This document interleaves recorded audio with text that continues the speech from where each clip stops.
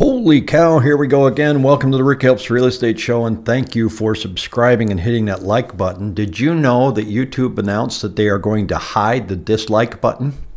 You can't see it, but I can see it. So they're going to hide the results, I guess. I'm not quite sure. I guess we're just all so sensitive now.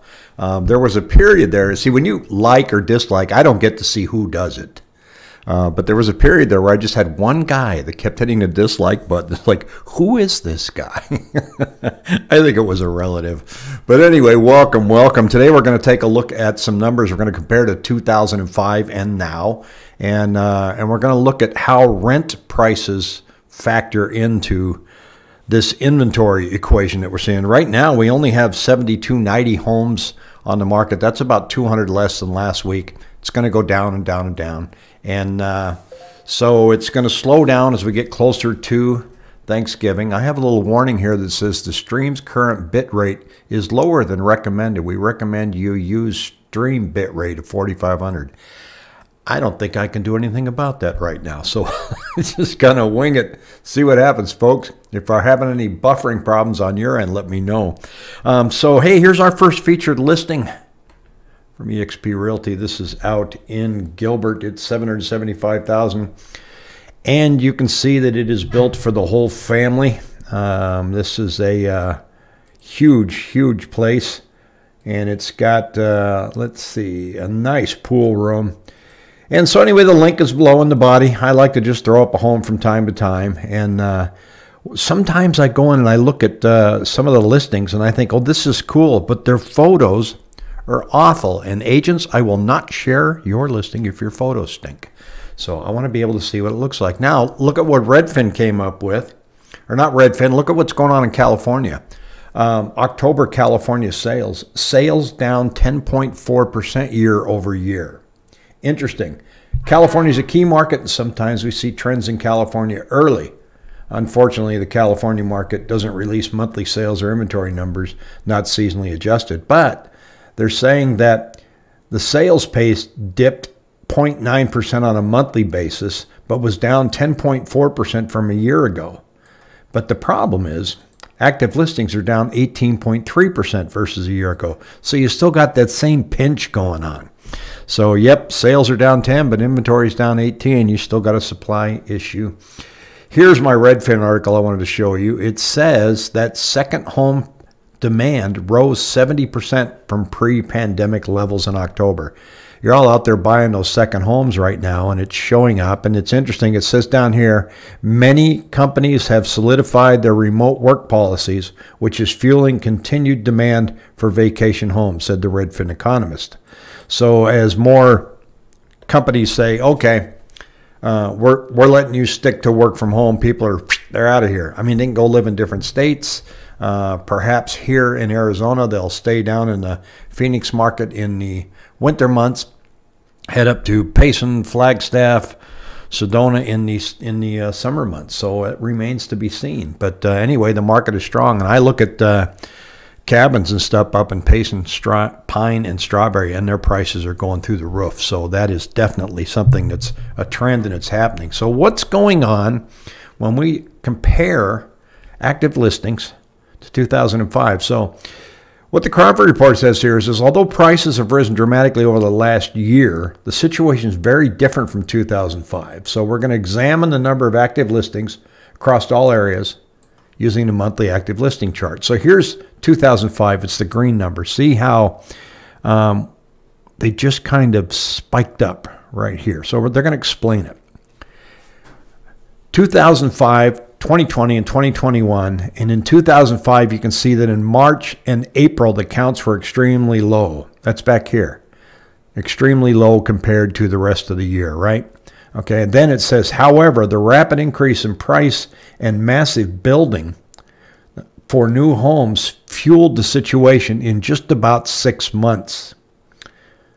It said turn the situation, not fuel. Demand dropped because of the high pricing, and supply increased because builders opened new subdivisions as if there was no limit to the market, causing the supply to jump, and the market stalled as supply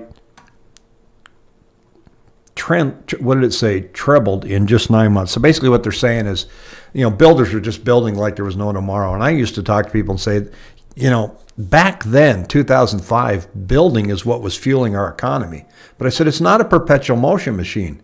Construction can't fuel construction. So what's going on here? They were building more homes than people were moving here. The numbers were obvious, just absolutely obvious. And what they say here is this was the popping of the bubble, which was clearly audible even before Michael Burry figured it out. He's pretty famous for calling the bubble. Unfortunately, few people took any notice because they had somehow come to believe that prices never go down. I mentioned that just the other day. You better buy now or you'll never be able to buy again. House prices are a trailing indicator, and it was mid-2006 before they started going down across the greater Phoenix area. Now, see this? What they're saying here is as inventory was going up, prices didn't come down until the next year. So this is a leading indicator of where prices are going to go. Here's the interesting part.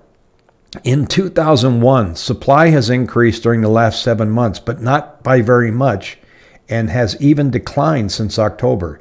It remains lower than it was in 2020. Prices are very unlikely to go down while supply remains this low. The idea that supply will increase dramatically because of people coming out of forbearance is unsound. The volume of borrowers in such difficulties is too low. We've looked at that too. So how's this situation going to change? Well, a lot of current demand is coming from large-scale investors buying new and resale homes to rent to tenants. We covered that yesterday. They're building these to rent communities, and then they're scooping up homes, putting them on the market. If this demand were to suddenly evaporate, we could see the demand drop between 500 and 1,000 homes per month. This would cause supply to grow, could even double after 12 months. So we could be at 14,000 after a year. That's pretty slow, but it's double. However, there's almost no sign of these investors losing steam right now. If anything, they're getting more motivated. But one day they'll ease up, and when they do, this will cause significant softening of demand. So when are they going to back off? Well, we don't know, but here's how we can begin to see it. They will back off once rent starts declining. So this is the chart that the Cromford market recommends that we watch closely along with inventory levels.